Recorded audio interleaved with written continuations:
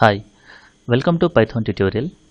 In this video, I will discuss conditional statements in Python programming language. Python supports four types of conditional statements. First one is conditional execution, alternate execution, chained conditional statement, and nested conditional statement. So we will see one by one. First, we will start with conditional execution. In this case, there is one condition like if. Whenever that particular condition is executed, a set of statements will be executed. Otherwise, if that particular statement is false, those statements will be skipped and then the execution will continue with the next statement. In this case, if you see here, first it will check the value of x. If the value of x is greater than 0, that is yes, then it will print this x is positive. Otherwise, if x is not greater than 0, it will skip this particular statement and then the execution continues with the next line. To demonstrate this particular thing, I will take one very simple example. Let us say that initially I will ask user to enter the value of x. So that the value of x will be stored into x after converting into int. Then we use a if statement. If x is greater than 0, then we execute one statement. Else, we will execute one statement. Let us say that the finish. Just to understand it, I will add the statement. Now what is happening here is, if the value of x is greater than 0, this statement will be executed. Otherwise, this statement will be skipped. Directly the control will go to this particular statement. For example, I just show you the output. Let us say that the value of x is 10. Now if I execute this particular thing, the value of x is greater than 0.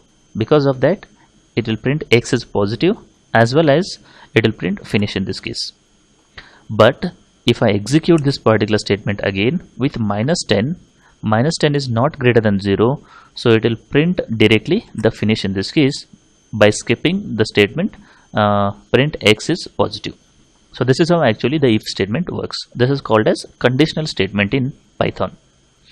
Now here one thing we need to remember: whenever we want to use conditional statements or any functions or something, in C programming language we use something called as curly braces to club the statements which will come within a particular statement, or you can say that if statement. But in this case we don't use the curly braces. We use something called as colon, which will indicate that a particular block is getting started here, and all the statements which will come under this block will be written by leaving the indentation, or you can say the one tab space. You can see here this particular tab space indicates that the print statement is present within this particular if block. For example, if you want to add one more statement in within this if block, like just say that this is if block, I can add something like this. Now how many statements are present in this if block? Two statements are there. So if block should end with colon, and then all the statements should be written by leaving one tab space. Then only all the statements will come under this particular if block. Now if I execute this particular statement, if I take 10, it will say that x is positive. This is if block as well as finish. So that is what the output. If I execute it one more time with -10 in this case, it will say that I directly finish, because -10 is not greater than 0. It will skip those two statements which comes under if block. Now one more thing what I need to remember is, if I write this particular statement here, it will be out of if block. If I write it here, it is within the if block. So that's a very important thing one should remember, because this is how actually the blocks are created in Python. Next, coming back to the next statement, there is something called as alternate execution. In this case, there are two possibilities. We have if as well as else block. That is what you can say. We check some condition. If the condition is true, we will execute certain number of statements. If the condition is false, we will execute the other set of instructions. That is called as if and else block, or it's also called as alternate execution. So in this example, I have considered one very simple alternate execution statement. Let us say that x mod 2 is checked with 0, whether x mod 2 is equivalent to 0. If it is equivalent to 0, it will go to this block, this side, and then it will print that x is even. Otherwise, it will go to this side and then it will print x is odd. So that is how actually it works. So if you want to see the program how it looks like, I will ask user to enter the number. That's the first thing, and then I store that particular number into a variable x. Now I will check a condition, that is whether x mod 2 is equivalent to 0.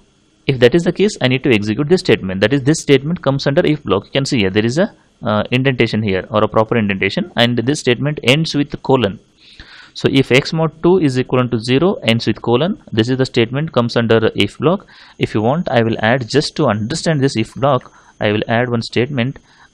This is if block. So how many statements are there in this case? Two blocks here, two statements. Similarly, I will add one more thing. Can say that this is else block, just to understand. So how many statements are there in the if block?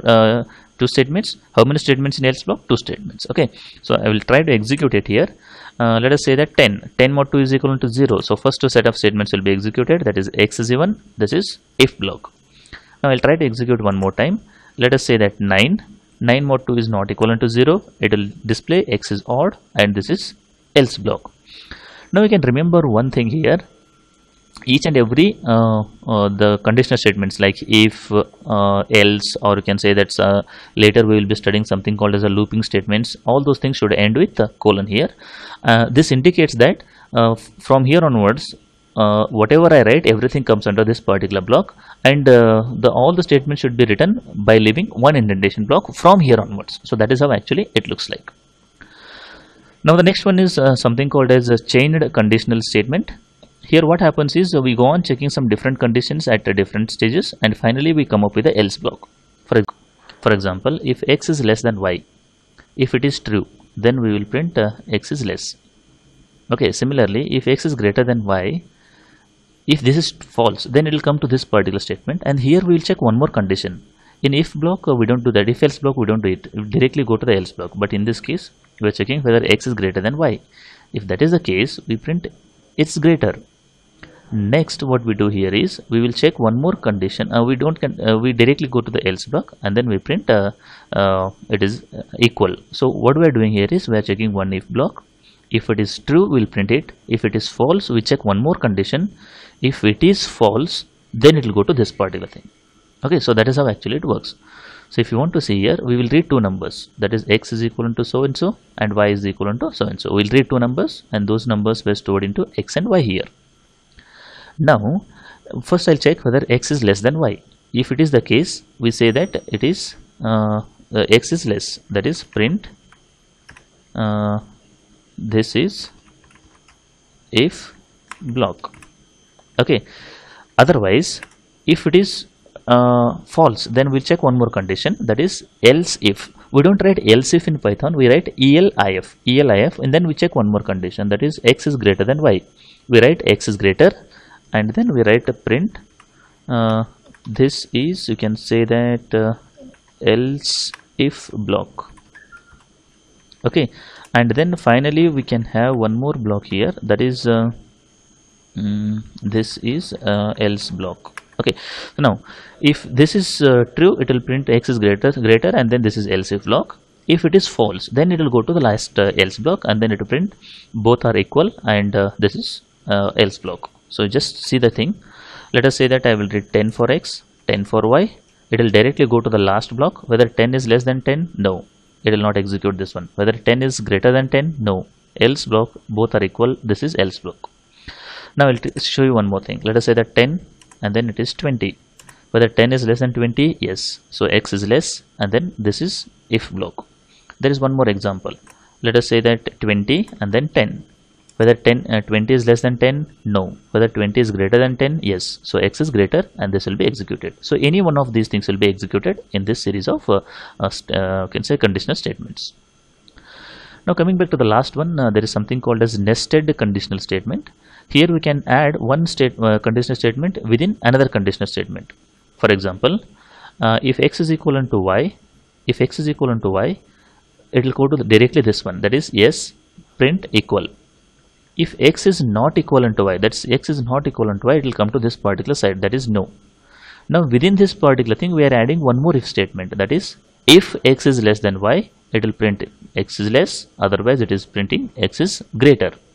So what we are doing here, this is the if statement. Within if statement, we are adding one more statement over here. Okay, we'll take one very simple example to understand it. Let us say that I will read two numbers again.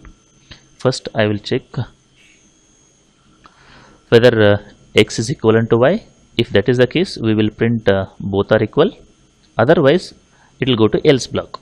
Within else block we are checking one more condition, that is if x is less than y, we will print x is less. Otherwise we will print x is greater in this case.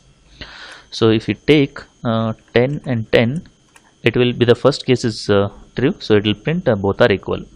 If that is not the case, 10 and then 20, whether 10 is equal to 20, no, it will go to else block. Within else block we have 10 is less than 20, yes, so x is less will be printed here. Now coming back to the next one, let us say that I will take 20 and 10, so 20 is equivalent to 10, no. Whether 20 is, it will go to the else block. Within else block we have x is less than y, whether x is less than y or 20 is less than y, 10, no, it will print x is greater in this case. So this is how actually we can write, can say that different conditional statements. One thing you can see here, this print statement comes under this if block, so we need to leave this one indentation block for this one and one indentation, this one is for this if block, so totally there are two indentation blocks are there.